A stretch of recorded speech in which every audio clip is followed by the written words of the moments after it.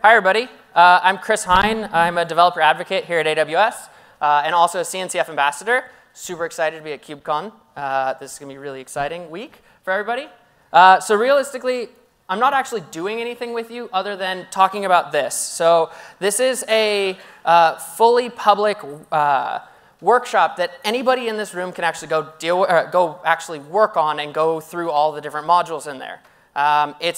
I should actually show my URL bar so you can see the full thing. Maybe. Maybe. There we go. So if you just go to EKSworkshop.com,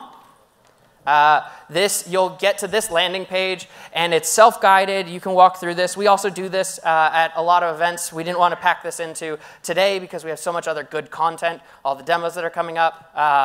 And so if you want to, you're more than welcome to basically step through this. A couple things that are really nice that it goes through is how to set up EKS clusters. So it'll walk you through how to launch a cluster using EKS Cuddle by Weaveworks. It'll also show you how to do it using CloudFormation. And then walks you through doing a lot of really interesting functions of EKS and a lot of the open source tools that make EKS really good.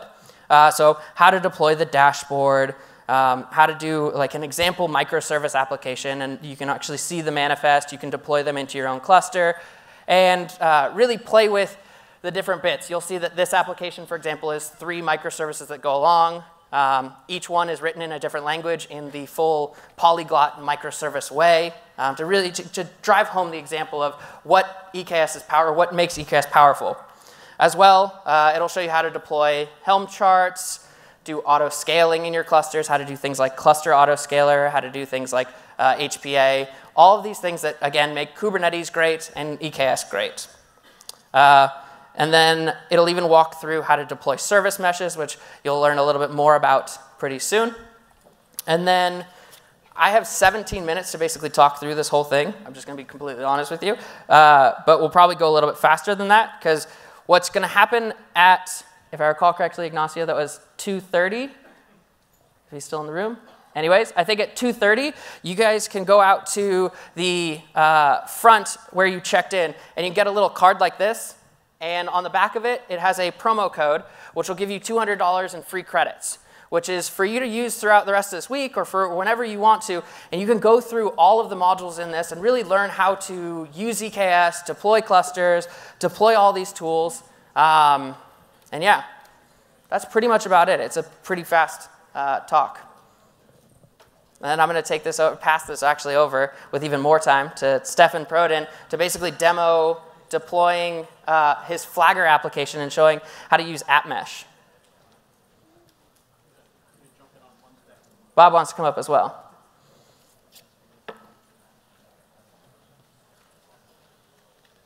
Partly because... Do we have... So earlier, oh, this is great. Earlier, we were talking about operators, and I was looking for Chris, and he had to step out for something. So if you're interested in talking about AWS operators, this is your guy right here. Yeah, so what Bob is talking about is the AWS service operator. So how to deploy AWS services directly using Kubernetes. So you can actually do things like, here I can actually pull it up.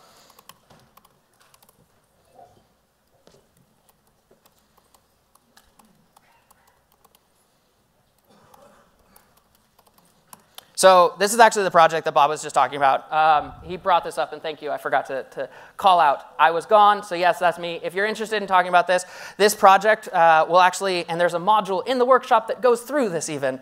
It'll show you how to deploy things like a DynamoDB table directly from Kubernetes using CRDs and have it automatically connected into your application, so you don't have to configure any of the connections between there.